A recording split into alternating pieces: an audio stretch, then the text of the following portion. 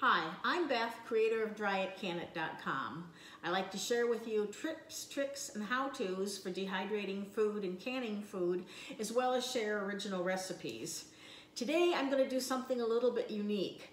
I'm going to take a look at the rage right now that you see online, which is baking a cake in the oven and then canning it.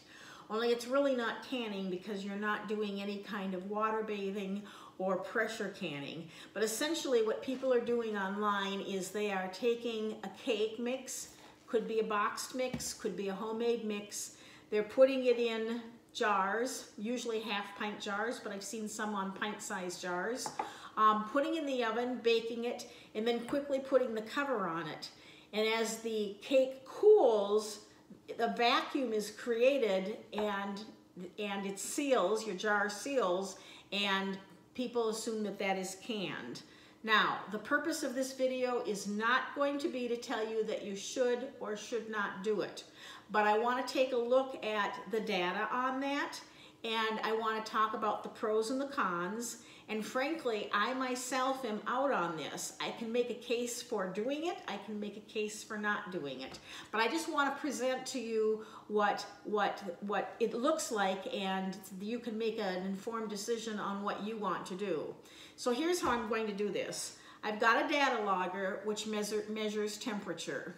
And the whole idea with canning is to eliminate bacteria and mold and yeast spores and of course botulism. So what I'm going to do is I'm going to take this boxed cake mix, and I purposely chose a yellow one, which I'll explain in a little bit later. But I'm going to take this recipe, and today, as close as I can, I'm going to take half of this and I'm going to bake it, putting it in pint-sized jars in the oven, put the cover on, let it seal. But in one of the jars, I'll have my data logger, and I want to take a look at the temperature on that. The other thing that I'm going to do after I retrieve this, which is going to be not until this afternoon by the time the jar is cool enough, is I'm going to take the other half of this box and I'm going to take the cake mix and I'm going to pressure can it. And then I'm going to pull the data logger again and look at that. Now, I've been working on pressure canning cakes and breads, and it's taken some time to get a good product, but I do have recipes for pressure canned cake and pressure canned bread. Well, yeah, banana bread, I guess not yeast bread. But that said, again, the purpose of this video is not going to be to tell you you should or should not do this. It's simply an idea that I have to look at the pros and the cons, as well as for myself. So stay tuned, and I'm not going to go through the process of baking the cake, or rather making the cake and putting it in the jars, because you all know how to do that. But what I am going to do is share the data I get with you as I take and bake the cake and as I pressure can the cake, all of which is going to happen over the course of today. So stay tuned if you're interested in the data and want to learn more about this. Here is part one of the experiment. I have my 4 half pints of baked cake using a boxed cake mix.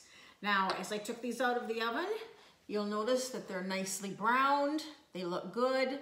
Each of the cakes that I took out, the top of it was, not quite really to the top of it, with the exception of the one that I had the data logger in. You can see I have the data logger at the bottom. That one actually went just a little bit past the top of the lip, and when I put the top on here, I had to really kind of push that down, then screw it on.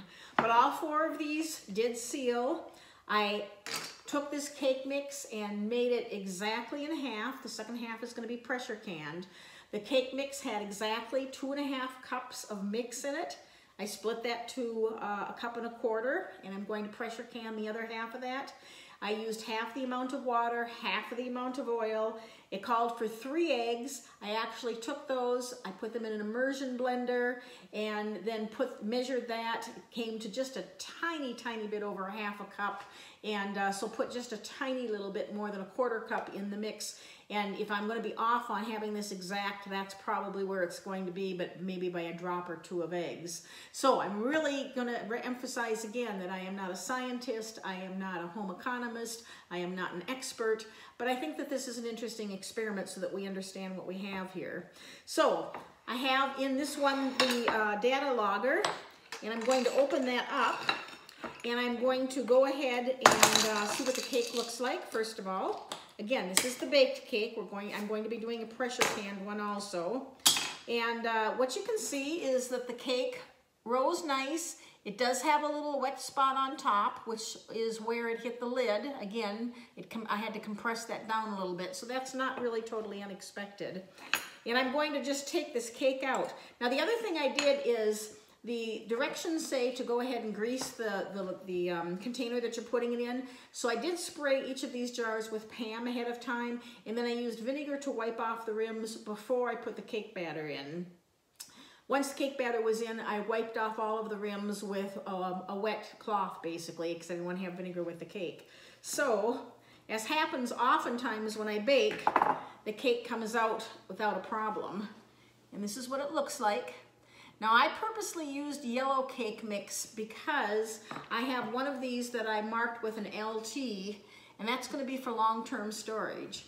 Because this isn't pressure canned, I'm going to go ahead and put this in my pantry, and I'm going to leave it there for months and see if anything develops on it that looks suspicious. So that's what's going to happen here. With this cake, it's moist. I can cut it in half. And you can see my data logger is in it. And I'm just going to go ahead and actually remove that from the bottom. Pop that out. So here's my data logger. I'm going to go ahead and wash that off and download my data, and then I'm going to share that with you. But the baked cake is a very nice texture. Worked perfectly well, brown. And tastes like cake. Perhaps just a tiny, tiny bit more moist or a tiny bit more doughy than you would in a regular baked cake. But that would be because you put the covers on here and you're holding that steam. Same thing with a pressure cooked cake. It's going to be a little bit different texture. If you take a piece of chicken and you fry it, or you put it in the oven, or you put it in the barbecue, or you boil it, the meat's going to be done, it's going to be good, but the texture is going to be a little bit different because of the application of the cooking method. So, this is the baked cake. I'm going to take my data logger, I'm going to wash this off, I'm going to download the data, and then I'm going to be right back to share the data for the baked cake with you. So here's the result of the graph for the baked cake, the boxed cake. So we have the temperature in Fahrenheit here, and the time along the bottom. And the cake was baked at 350 degrees, but the highest the temperature got to was 199.17.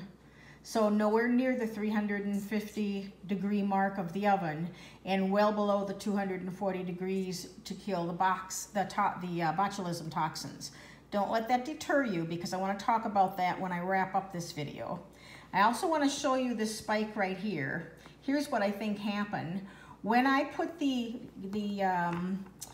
data logger into the jar with the cake batter, you can see what happens.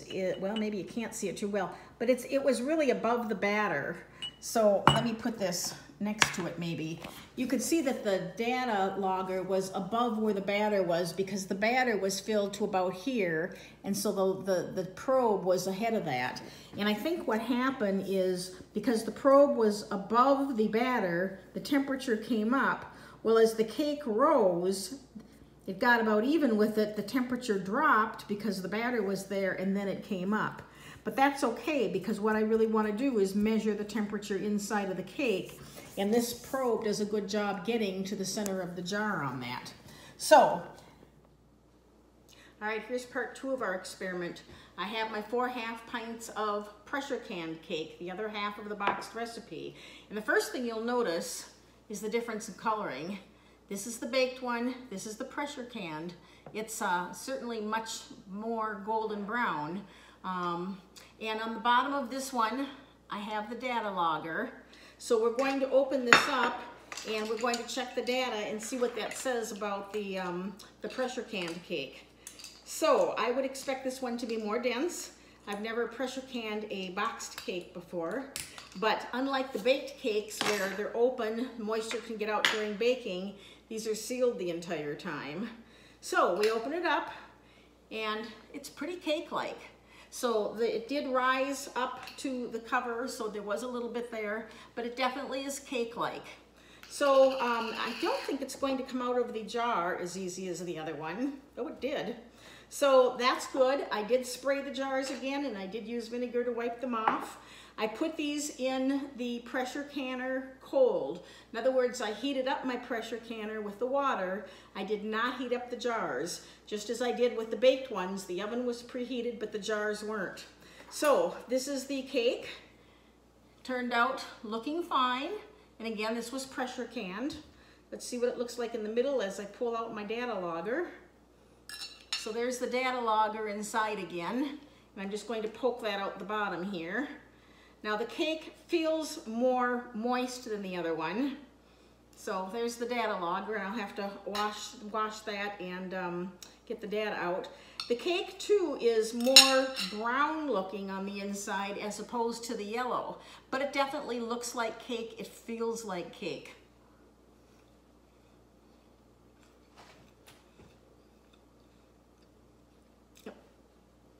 And it tastes like cake. I'm not sure I can tell the difference taste-wise. There is a difference, and I can feel this one being a little bit moist too. There is a difference color-wise, but honestly, I don't think there's a difference taste-wise. I don't think there's a difference color-wise. So that would tell me right away that if I bake it or if I pressure can it, I'm essentially getting the same result. Now, I want to see what the data says. So stay tuned. I'm going to wash my data logger off. I'm going to download the data, and then I'll be back to show you what that looks like. Here's the data for the pressure canned cake from the boxed cake mix. Again, temperature here in Fahrenheit, time on the bottom. Had the same situation where the pin for the data logger was sticking out a little bit.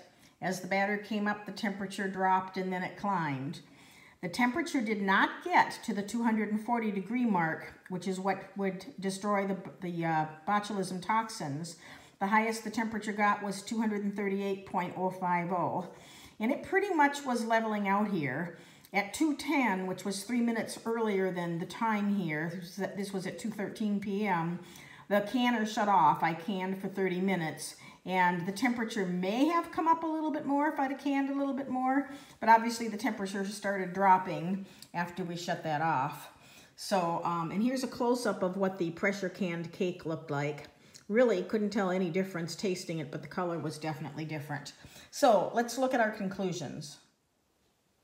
Here are my conclusions on this experiment. Again, I'm not here to judge which one should or shouldn't be used, which one is safe or isn't safe.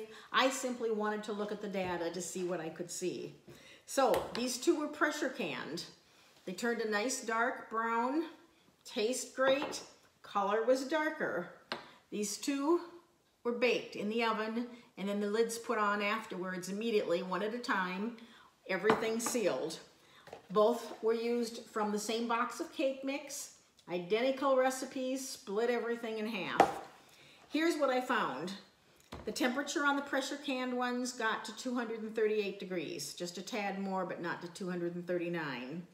The baked cakes got to a high of, let's see, what was it, 200, just a tad over, 0.034.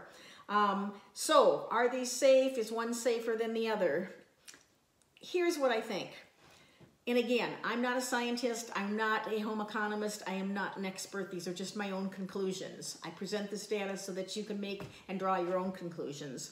Lots of people have done the baked cake or the baked bread, put the covers on, sealed, they've stored a long time, they've been happy with it, not a problem.